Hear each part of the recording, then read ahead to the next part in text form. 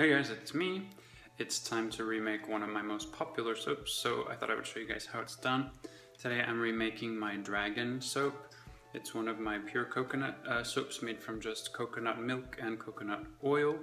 And this one is black. I use activated charcoal, so it's a black color. And it's got this really interesting fragrance called dragon's blood. So we're gonna make that one today. Let's get to it. So the ingredients for this soap are pretty straightforward.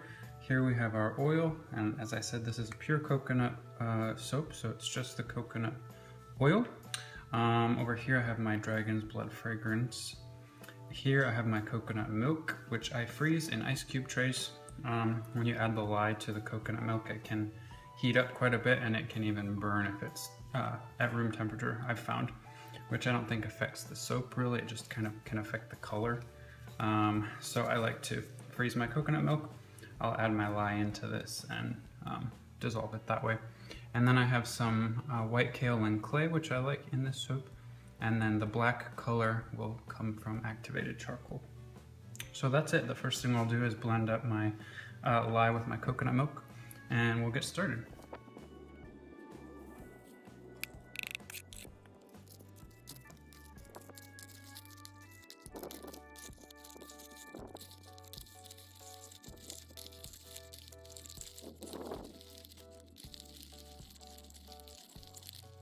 Okay, so I'm gonna add my clay and my activated charcoal here first. I'd like to blend these into the oil before I add my lye mixture. This coconut soap can set up really quickly, and so I might not have time once the lye mixture is in there. So I'll just give this a little blend.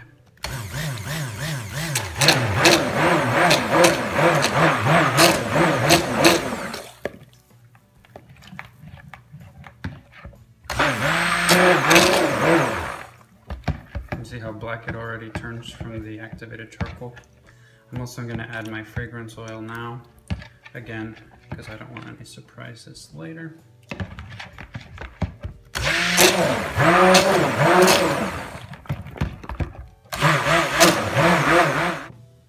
Okay, so now that my oil is blended and mixed with the clay and activated charcoal, I'm going to add my lye mixture.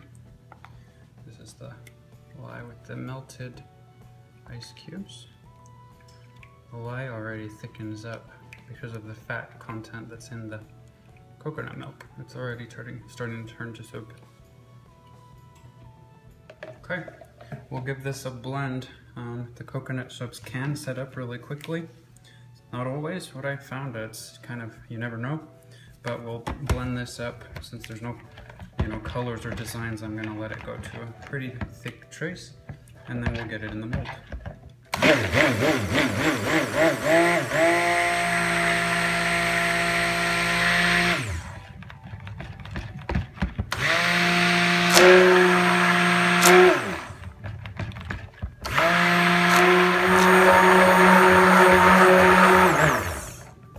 Okay.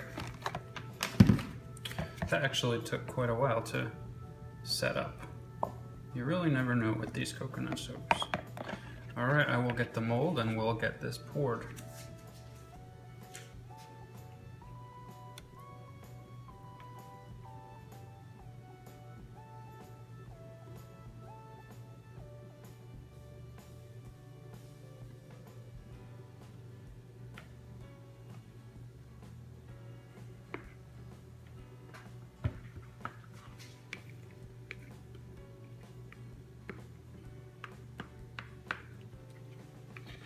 Okay, so it's still just a little bit fluid to create a textured top, so I'm just going to wait a little bit until it firms up a bit and then we'll texture it. Okay, let's see. Yep, we are actually thicker than I expected. We'll do a quick little texture here. My experience with coconut soaps is that they set up very, very fast, and they're actually ready to cut very fast. I think I will stick this in the fridge, and it will probably be ready to cut in 2 or 3 hours. They really set up quickly. If you leave them overnight, it'll just crumble apart when you try to cut it. Whew, this was thicker than I thought. I left it for about 10 minutes from when I poured it just now. But that's okay.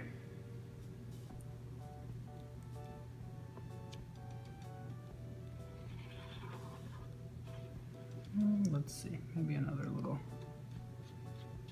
thing on this side here.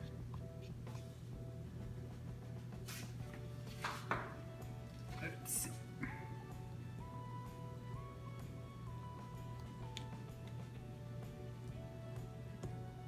Okay, I think that's gonna be it for our dragon soap. I'm gonna see if I can.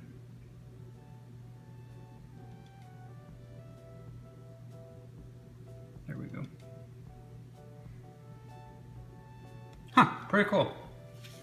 I'll show you the top here. So, I think you can see it. Let me move around a little bit.